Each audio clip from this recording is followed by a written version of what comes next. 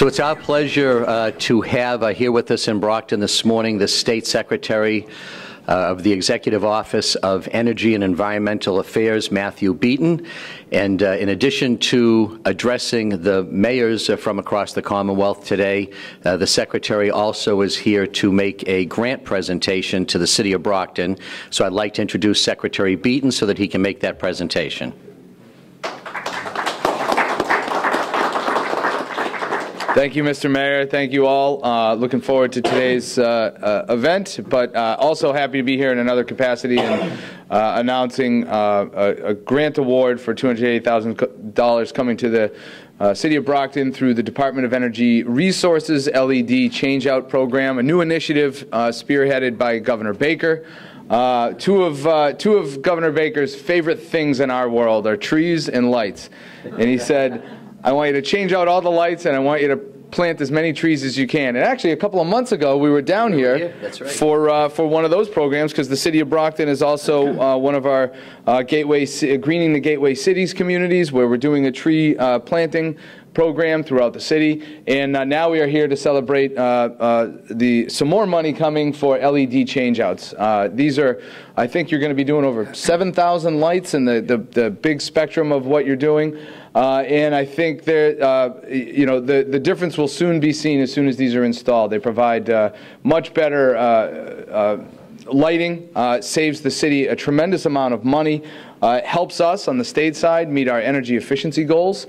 We are #1 in energy efficiency for 6 years in a row in the Commonwealth, and programs like this really help us in achieving our carbon reduction goals. So this is a great program. We just we awarded a larger $4 million of awards throughout the Commonwealth, from every corner of the Commonwealth, and we are happy to be here today in the City of Brockton to give them their piece of the greater LED changeout program. And on that, I would like to ask the mayor to come on up and do the official handoff of the citation for this. Get here in the picture. And the senator, congratulations, and thank you for being such a great partner. That is, it's always great to be back in the city of champions, and you have been a great partner with a number of our programs. And Mr. Mayor, your leadership down here is really what makes it possible for us to it's easy to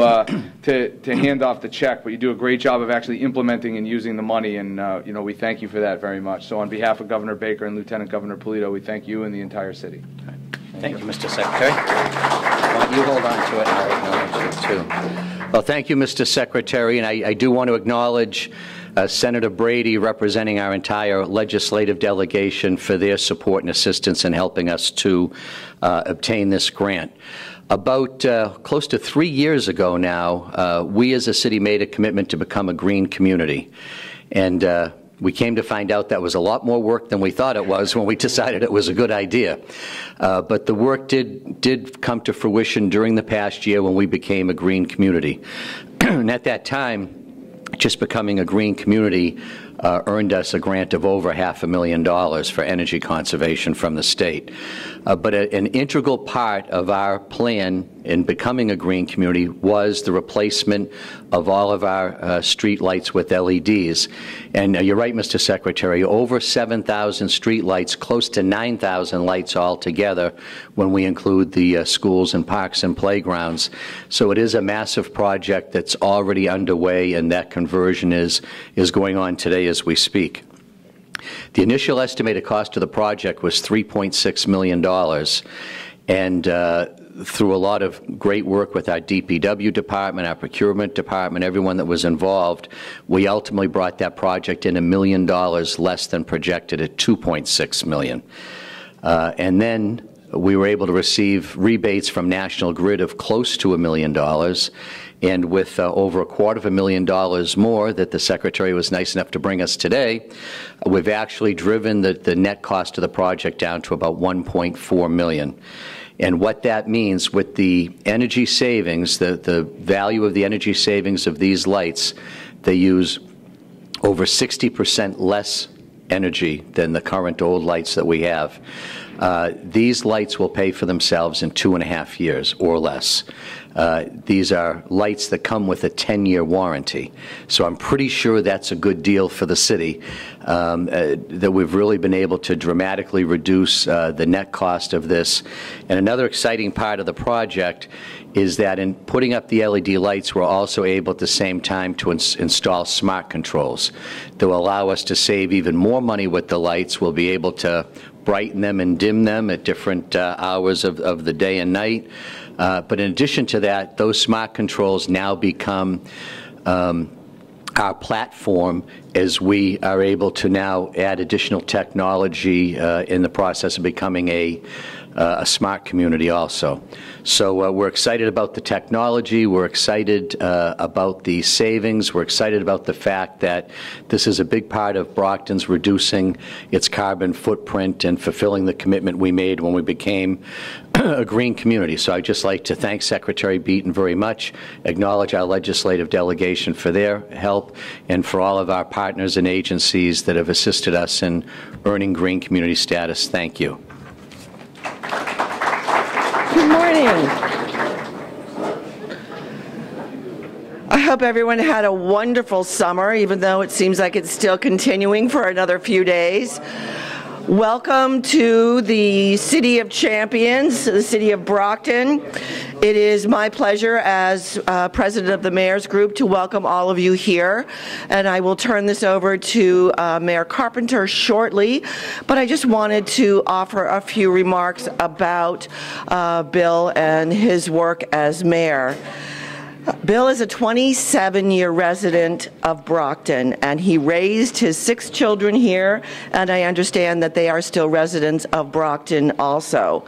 He's the 48th mayor of Brockton, and he was elected in 2014, and he's finishing up his 2nd term.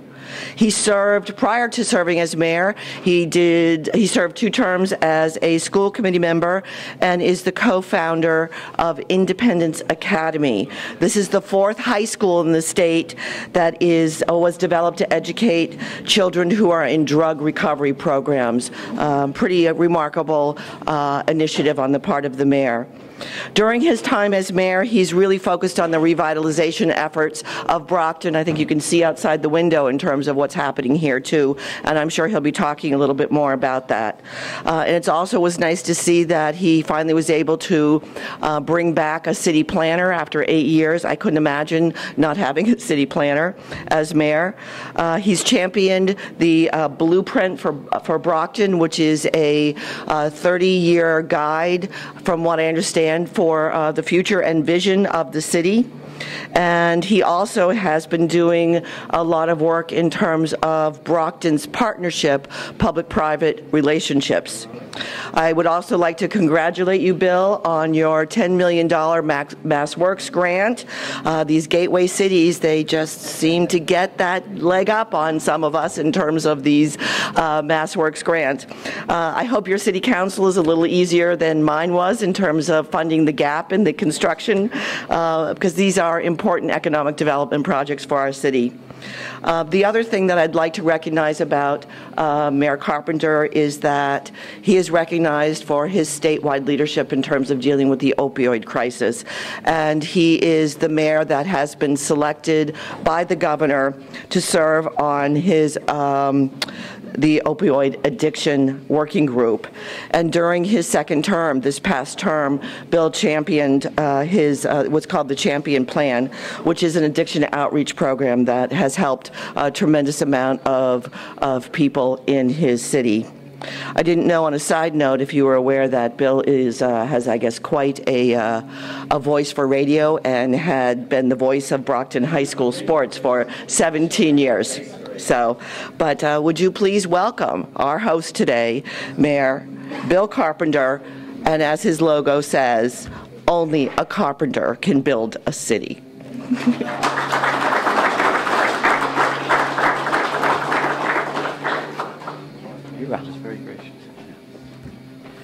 Well, thank you, Mayor Holliday, and thanks to all of you that made the trip down today. I know that today's date is not an easy one for many of you. First of all, I want to make sure that I personally thank both Secretary Beaton, who's here with us now, and Secretary Ash, who will be joining us in just a little while, for taking their time to come and meet with the mayors here today. I want to make sure we acknowledge our sponsors. So CDM Smith sponsored the breakfast that we're having this morning. And at the conclusion of the business part of the meeting, we invite you to join us for lunch directly across the street in the WB Mason headquarters, where they're hosting what they promised me to be a very nice luncheon for all of us.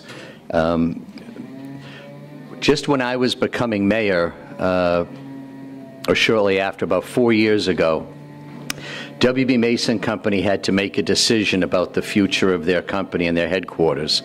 They were considering moving out of downtown Brockton and maybe building out near a highway somewhere, or whether to remain here where they had begun and always been. And fortunately for the city of Brockton, they made the decision to stay. And in the building that they were already in, they made a commitment. They renovated the 3rd and 4th floors of the building. They made an $8 million investment in the building with their commitment to stay. Beautiful historic restoration. That expansion brought 100 new employees to downtown Brockton, working every day. So their commitment to Brockton has been enormous, particularly their commitment to the downtown. And so we invite you, please come over, grab a bite, and take a quick look at the building, because they've done a spectacular job. I have also been asked to mention the 10-minute walk to a park campaign. So if you're not familiar with that, that is being launched on October 10th. I signed on to it. Over 100 mayors nationally have joined, and it's making a commitment on behalf of your city to get to the point where every resident would live within a 10-minute walk to a park or playground. And that's been an initiative of ours in our first 2 terms in terms of investing in parks and playgrounds. But when we think about quality of life and attracting people to come back and live in cities, I think this initiative is critical. So they'll have the information here for you today, I believe, but October 10th is the kickoff event, so I encourage you to check out the information and hopefully join us on October 10th as we kick off that campaign. I just want to take 2 minutes to tell you a little bit about where you're at and what you're looking at here. Because we chose this space. This is Artist Gallery space here as part of the Enterprise Center complex that you're in. Because to give you some sense of our vision of where we're going with downtown Brockton, this particular project that you're in, at the front of the block, there's about 55,000 square feet of commercial and retail space. There are 42 units of artist housing that go with this gallery, and those are combined live-in work spaces at reduced rents to bring artists into the building, and they're able to utilize this gallery space to show off their work. There's also an additional 71 units of mixed income housing, multiple income level housing, and we also have some on-site management offices here. We have tried to seek, as Mayor Holliday mentioned, a couple of MassWorks grants that we've been able to get the past 2 years to capitalize on the investment that's been made here. So what you see going on behind me here, this block of Center Street out to this intersection, is last year's MassWorks grant.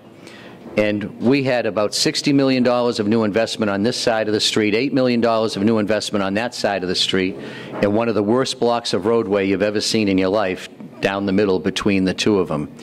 And so our grant proposal was to replace this block along with the full streetscape and improvements in the intersection that you see going on behind me here, because this is Route 123. This is the eastern gateway into the downtown, and we really believe that this will completely change folks' impression as they come into the downtown and really highlight the millions of dollars of investment that's been made on both sides of the street.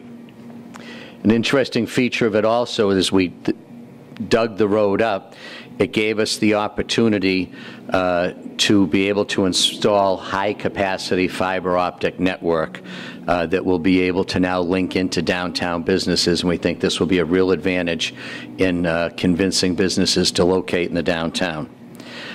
And we have tried to take advantage of every district zone program, credit, incentive that the state offers if it helps us bring back downtown.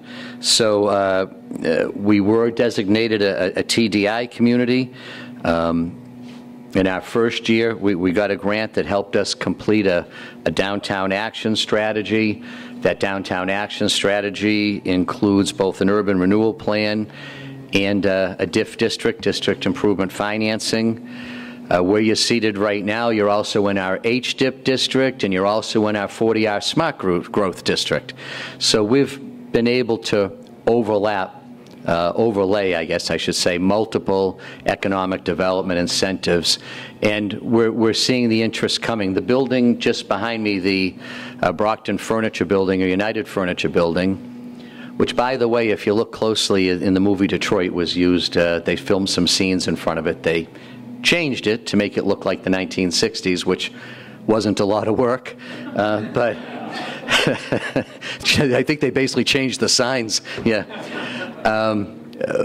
But more importantly, that property is now under a development agreement, and that will be about 50 units of market rate, 80% market rate housing, with maintaining retail and commercial on the first floor. Great mixed-use development, really represents the model of what we're looking to develop here in downtown. So I appreciate you all joining us here today for the meeting. I know some of us had primaries yesterday. Mine was fortunately last week. But we thank you very much for being here. And are we going right to Secretary Beaton now? Yes? Okay. So we'll get the Secretary up here. We're really fortunate today to have two Cabinet Secretaries joining us. And Matt Beaton is our Secretary of Energy and Environmental Affairs. He and his departments, I guess I should say, have been great partners to us here in the city of Brockton, have been great for us to work with.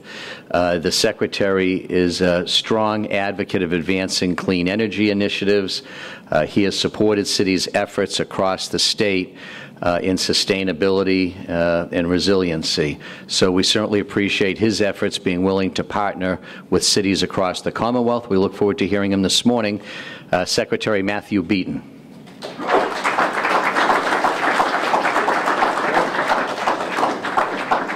Thank you, Mr. Mayor.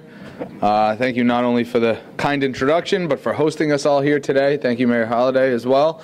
And thanks to all of you for showing up and giving me the opportunity to come speak with all of you today. It's been a long desire of mine to come before all of you, and finally the day has come. And wonderful to be here in Brockton. Brockton, I've shared this with the mayor before, has a special little place in my heart. I grew up in a big boxing family, and I actually have two pictures of Rocky Marciano in my office, kind of my motivating, the famous one of him squared off in the ring, and then another one of a really special picture. I'm from Central Mass, and my grandfather used to own a restaurant in Worcester, old Italian guy, him and his brothers.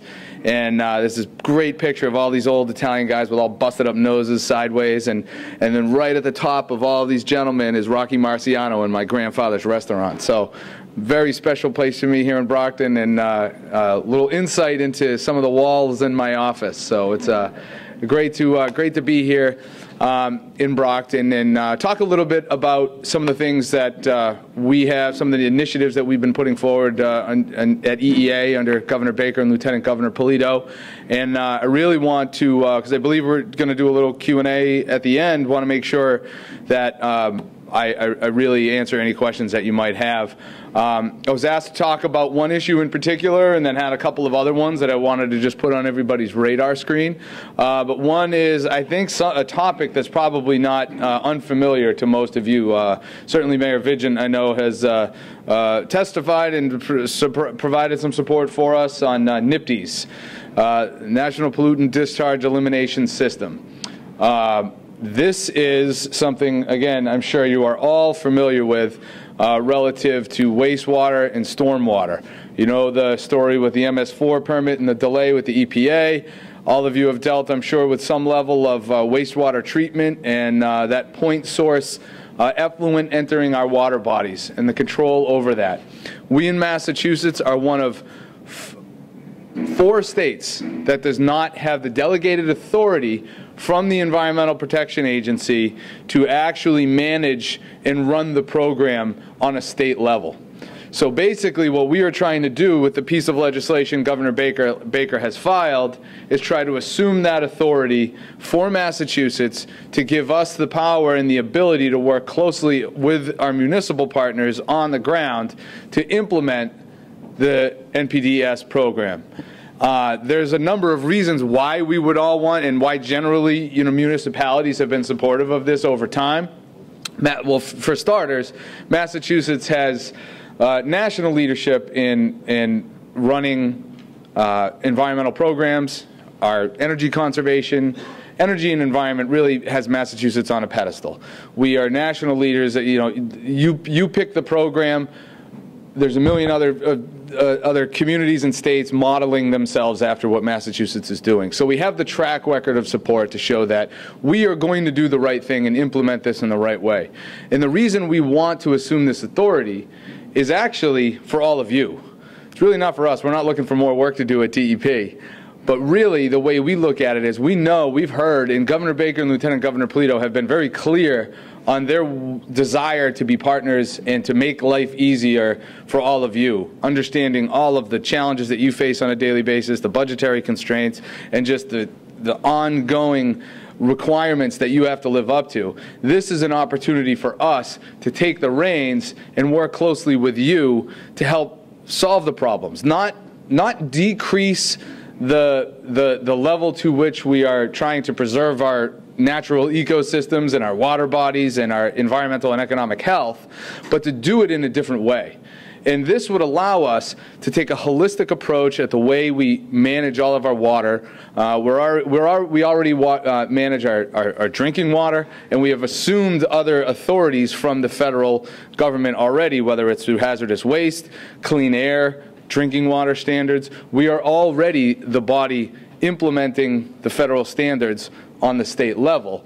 We are asking to get this final authority on wastewater and stormwater to bring it all in and allow us to manage these things on a holistic level, to allow us the opportunity with adequate funding that would come with the delegated authority to be able to get the best available science, to monitor the water quality, to understand on the local level the very specific nature of each system that is going to be studied, and really have true science and true data specific to the permitted entity that is moving forward trying to get a permit. And what this allows us to do is to provide technical assistance once we have the infrastructure in place in the office to use that data, to use that sound science, to work closely with the municipality, to provide you with the technical assistance you need, and have you at the table through one of our 4 regional offices at DEP to actually craft a permit that is more reflective of the specific needs that the science is telling us, the needs of the community, and the needs for us to implement a permit that is consistent with the federal standards. And we view this, even though it is a tremendous amount of work, and it is, it would require about 40 new employees over at the Department of Environmental Protection. Even though we have a lot of work to do already, we think this provides us a unique opportunity to holistically manage all of our water and do it in a way that really helps all of you on a day-to-day basis. So, well, thank you.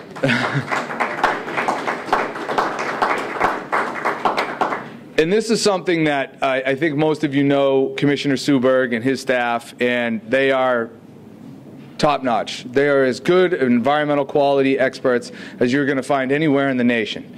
And they're the ones that really have put this package together. They're the ones that are the boots on the grounds that work with all of you and your offices on a day-to-day basis, and have tried to intervene already with the EPA in the issuance of the permits that you either have or the permitting process that you're looking at in the very near future or are going through right now.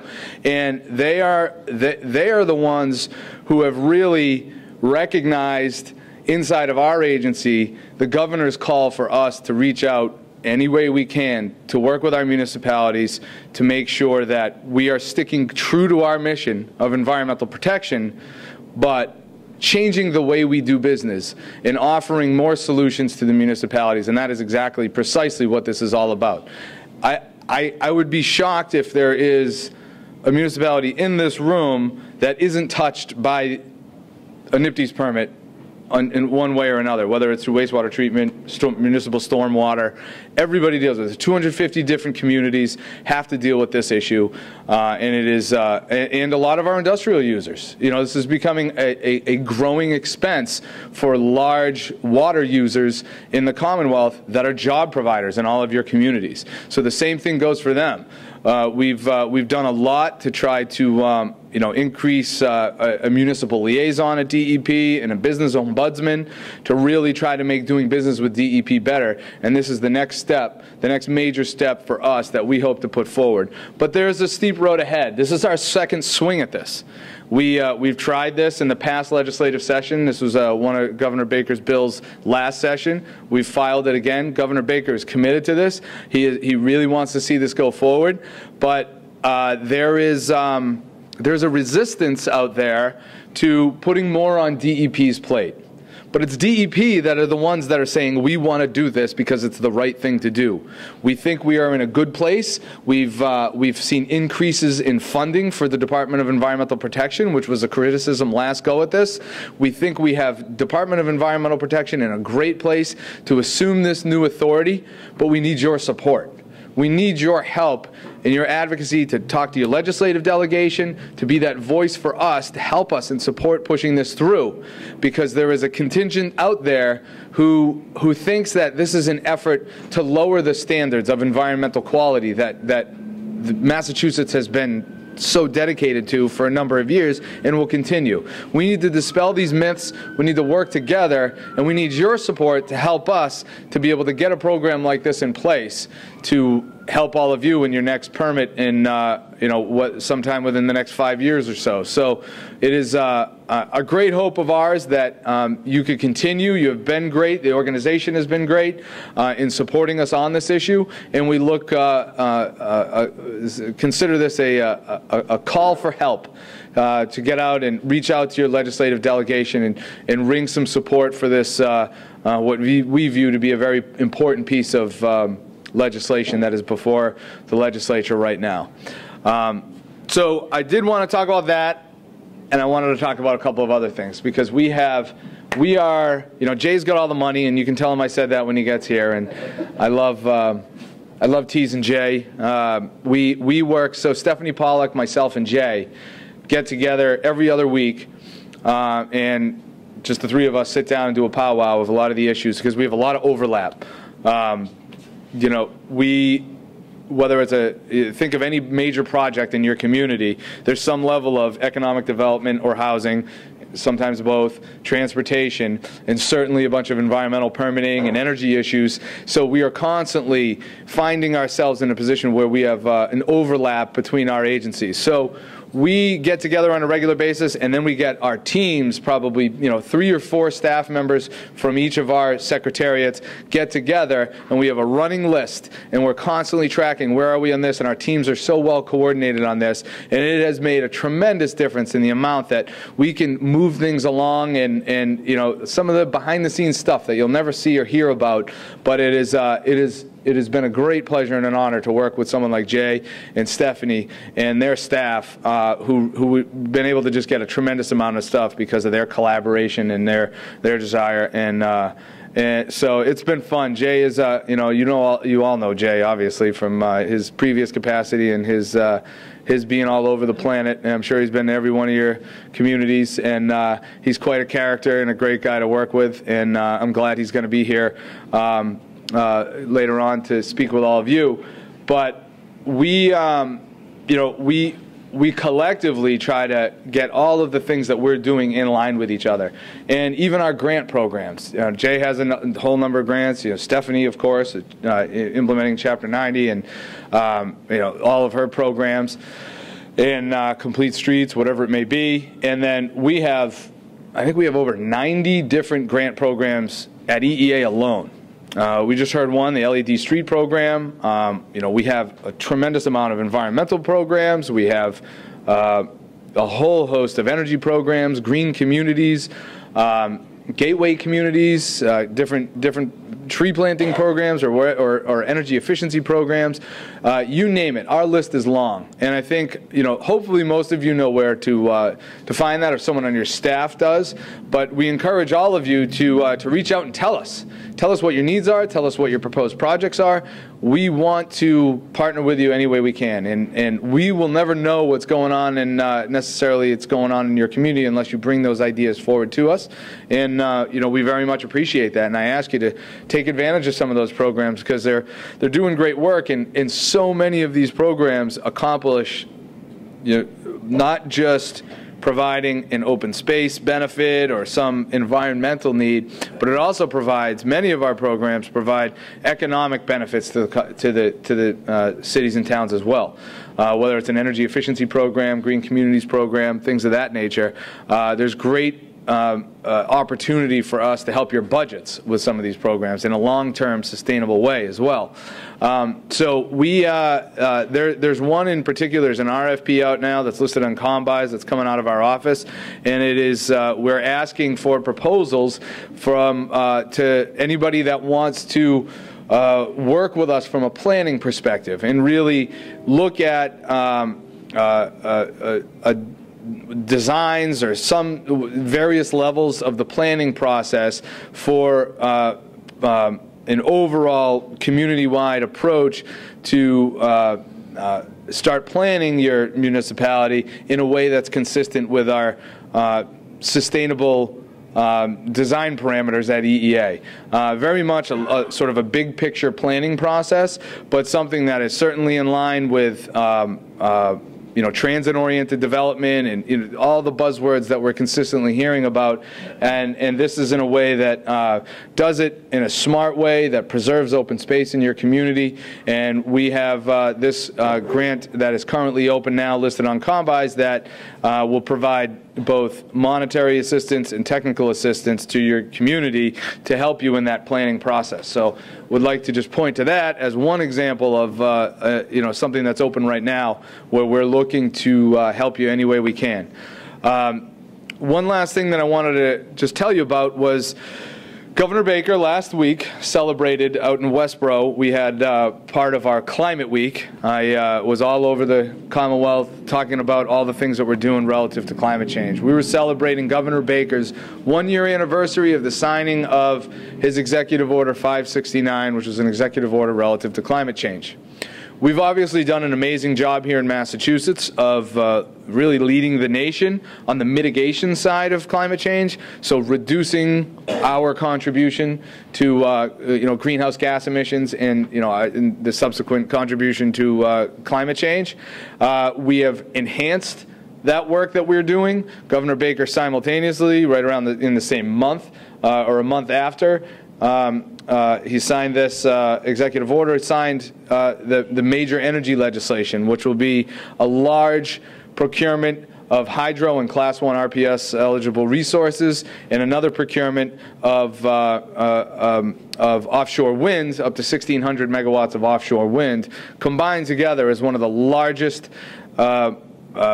imports of clean, renewable energy any state has seen across the nation. It's going to put us on a platform to lead the nation in offshore wind development, which I know has Mayor Mitchell very excited at the prospects there, and a number of other communities excited. There's great economic benefit, and is just one more step in us in Massachusetts leading the way on, in this nation, especially at a time where, our country's policies are steering us in a different direction, where we're able to stand up on a pedestal and say, Massachusetts gets it and we're leading the way. And that was all solidified and expanded upon in that executive order.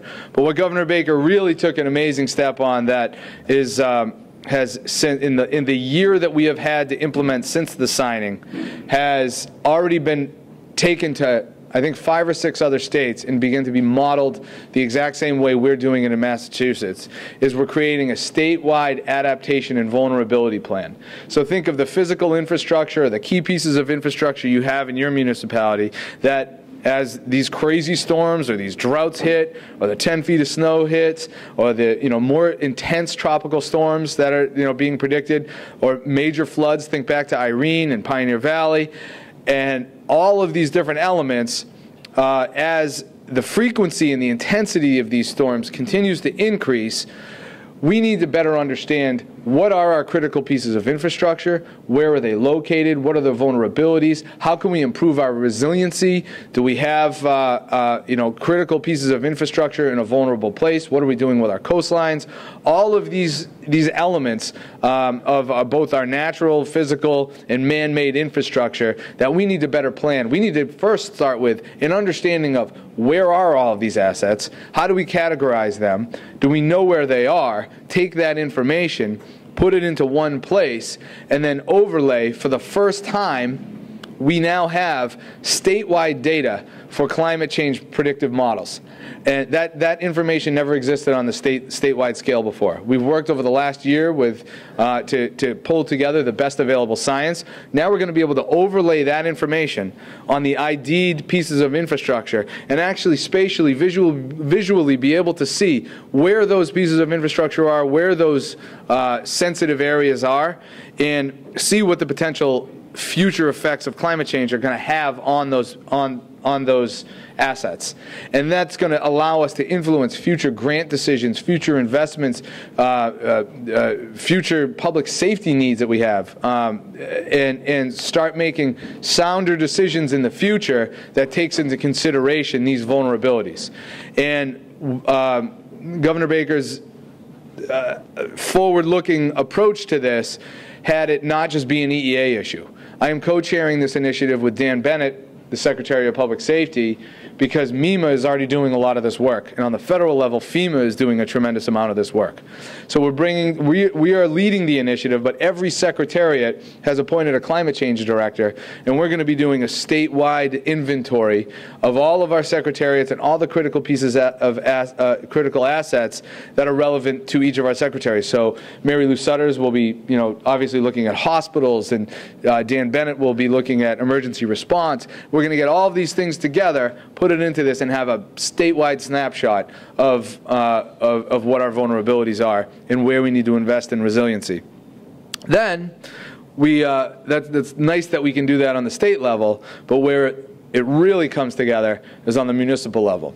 We created the Municipal Vulnerability Preparedness Plan, and in the first year we put this out for bid. We have 70 communities across the Commonwealth representing 20% of the cities and towns in Massachusetts as being part of this municipal vulnerability plan.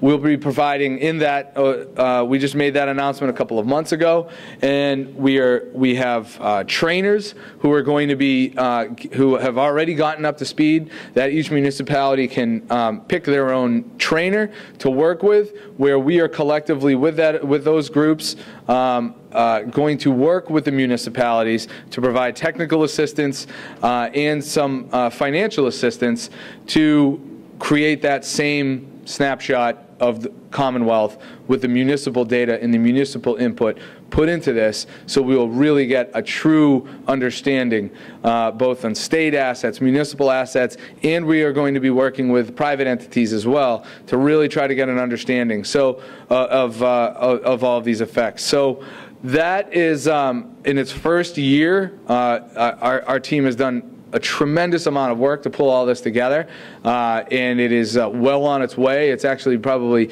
far light years ahead of where I would have expected it to be a year ago. We're going to keep the ball rolling. We really ask that, in the next round of the MVP program, that if you're not already a participating municipality, we ask you to take a look at it and help us out. Because in the end, what the whole point of this is, once we have an understanding, if you have ID'd some very, sensitive areas or things that you are concerned about, that is going to help us influence future decisions, future grant opportunities, future investments we make, not just at EEA, but across state government. So it is honestly in your best interest to participate in this effort, because it'll help you score better for some different grant programs and things like that. So that is just a small little snapshot of all the work our folks are doing in a variety of our agencies. I know for those of you who don't know, just really quickly, in case you do have something that's happening in your municipality or a question on anything, if you are not aware, at EEA, we have the Department of Environmental Protection, Department of Agriculture, Department of Fish and Game, Department of Conservation and Recreation, the Department of Energy Resources, and the Department of Public Utilities. We also have the MWRA. I chair the MWRA, the Energy Facility Siting Board, and the Mass Clean Energy Center. So that's sort of the breadth of what we deal with on a regular basis at EEA, and I'm sure as you hear that list, you all probably, everyone probably has a DCR issue or a DPU issue with your utility or your muni light plant. All of that falls under our spectrum, and if I don't have the answer here today, we certainly want to help you if you have any issues or concerns in your community, and we want to be here to help. Our door is always open, both literally and figuratively, and we really want to be a resource any way we can. And anything that I cannot answer, there's probably high likelihood Stolly can in the back over here. She's our office Wonder Woman, who's our legislative director, but does so much more than that. She writes half of our policies, and she's just a tremendous asset to our team at EEA. And we could help, with any issues you might have.